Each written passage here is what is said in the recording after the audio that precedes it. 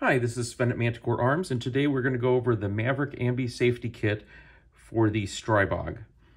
So we have 8 safety levers here, a blank out plate, the essential safety shaft, and we'll talk a little about that in a minute, 2 screws, and an Allen wrench. The screws are used to install the safety levers on either side.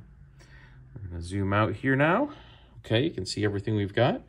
So the safety shafts, you get 2 of what we call the standard. They're basically very similar to an AR-15 style. Same length, same profile. You see that? There's 2 of those.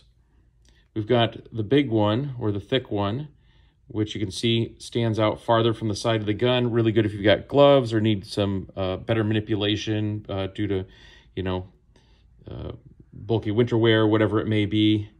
You've got the thin one here, just thinner in width. We've got the crank shaft style, or the crank as we call it. It's like an FAL, goes like that. We've got the scallop, which is essentially a combination between the medium and the thin, where it's medium up front, thin. That's really good under your trigger finger, so you can have the full length of safety, but it doesn't interfere if you've got long fingers. We've got the short, which you can see the width is the same as a standard. It's just about 1/3 shorter. We've got the short slim, which is the short length combined with the slim width. And then the blank out plate. The blank out plate, you can see there's a notch here for indicating the positions when the safety switches. That's also on all of the safety levers, that little notch.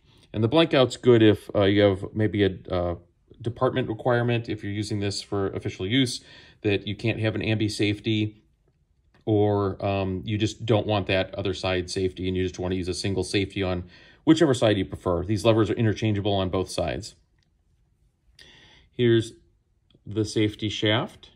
Now you notice there's a ridge that'll be the left-hand side when it's in the gun. You'll notice there is a cut here and a cut here.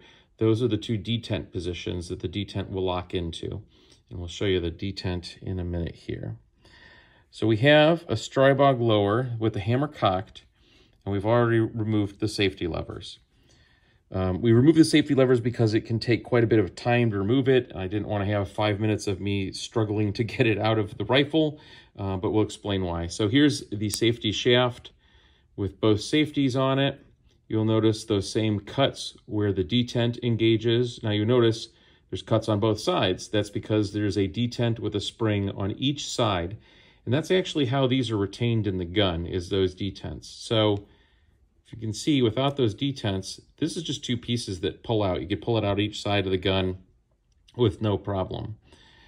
What you've got is what we call, it's a little guy, the maple leaf detent. So you got that detent, and then underneath it, in a hole in the lower, is a spring that's pushing that up. And I'll take this apart real quick. What happens is that's grabbing in this area here, but you can see there's a ridge to the side here. What happens is you can't pull these safety levers out of the gun as would normally happen if it wasn't in there. You could just pull them out easily.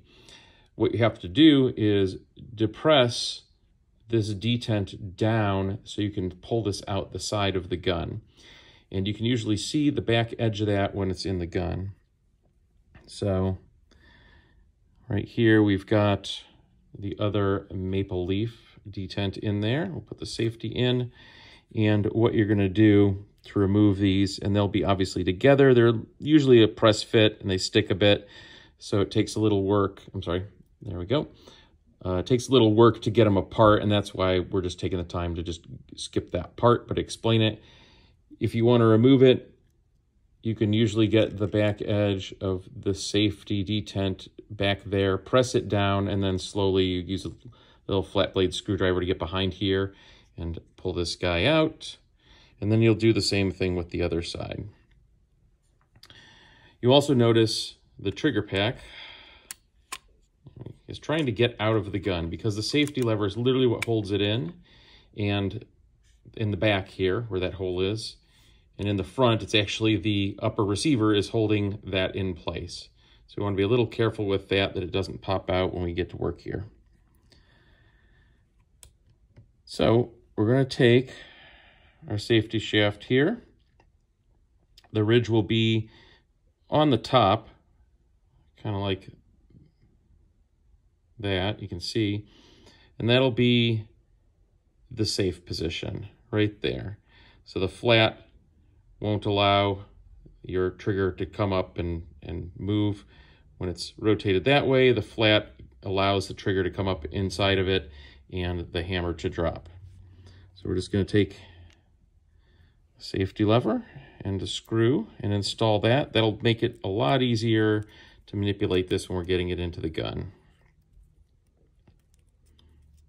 There we go. And you don't have to go crazy tight. You just want to go snug. If you feel the wrench starting to bend a little, you'll get the feel of it. So what we're going to do is take this, I'm going to press it down in to make sure it's not trying to come out. And as I said, hammer's back, because if the hammer's not back, the trigger is in a position where it won't allow the shaft to go into the lower. So we're going to do that. And this can be a little bit of a three-handed affair to kind of get everything in there. This maple leaf, there we go. So what I'm doing now is getting the lever, there we go. Lever into position, pushing it down and then through the hole, and you can hear it went click, and we're in. So then once it's in position, you'll pick a safety lever of your choice. I'm gonna go with a short one here.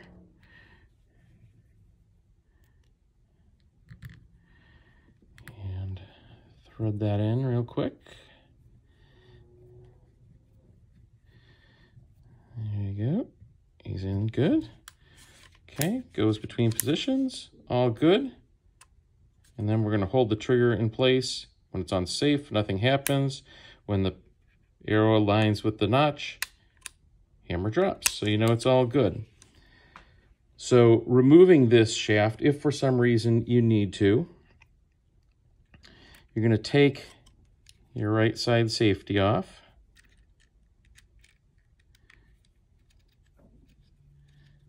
Like that. And you're going to flip to about a 45-degree position. Here, that'll help disengage that detent from its pockets that it normally locks into. And then also make sure the hammer's cocked, as we said, and hold that trigger group down. I'm going to apply pressure with my index finger here, and I'm going to use the Allen wrench to press down that little maple leaf. So we got it started. Come on. And sometimes it'll go halfway, and then you got to give it a little more to go.